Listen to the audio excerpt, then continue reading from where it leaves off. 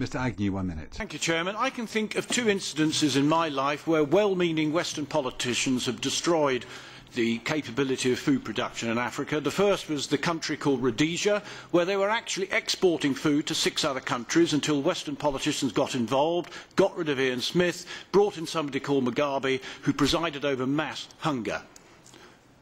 You didn't have to do it.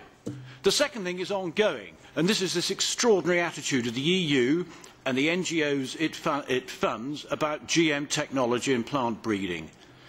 If this technology could have been used in Africa over the last 20 years, a lot more people would have had a lot more to eat. Because if you are forced to use pesticides in Africa, you have to transport them, you have to store them, you have to use them safely, you have to keep them away from children. The GM technology would make all that go away. You just don't need the pesticides with that. And yet what do? We do everything we can to make it as difficult as possible.